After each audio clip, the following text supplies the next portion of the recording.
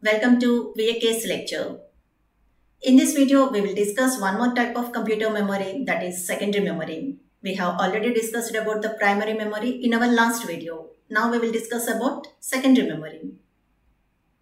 Secondary memory is also called as auxiliary memory.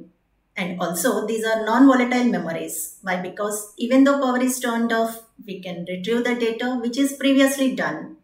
So it is used to store the data permanently. Because of this reason, it is also known as backup memory.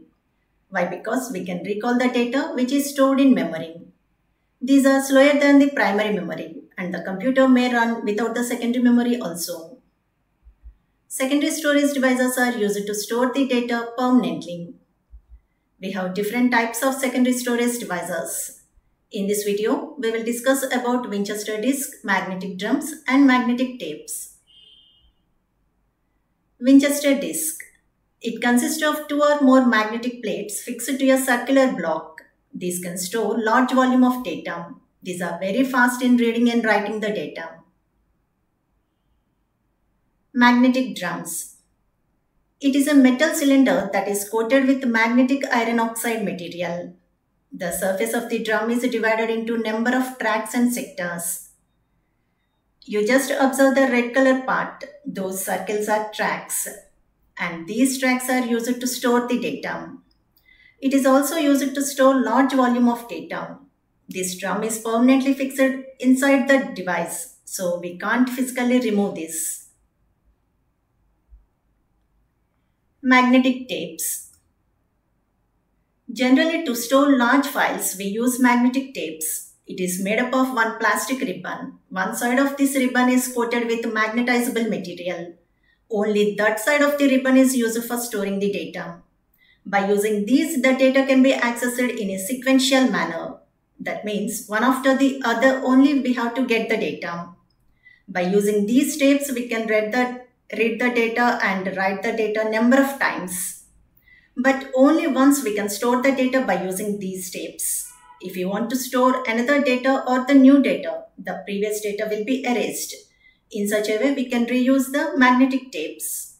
For example, cassettes.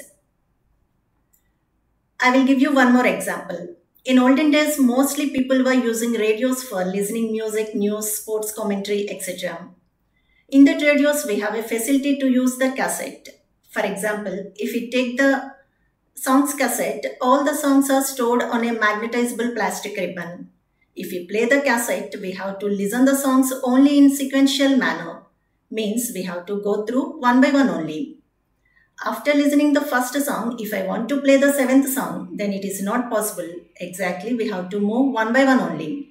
Otherwise, there is a chance to forward it. That's it. So, sequential order is the working manner in cassettes which are made up of magnetic tapes. Advantages. These are inexpensive ones. We can store the data for a long time by using these magnetic tapes. It can be used to store large files also. We can reuse these magnetic tapes. If we want to reuse, the previous data can be erased and only the new data will be stored. Disadvantages. Sequential access only possible here. We can't retrieve the data in a random access manner. That means only one by one only we have to get the data.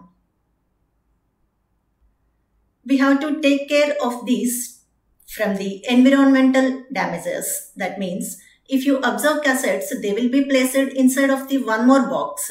If the cassettes are exposed to the environment, then there will be damaged. So, to protect from these damages, we have to take care of these. So, all these about Winchester disk, magnetic drums and magnetic tapes.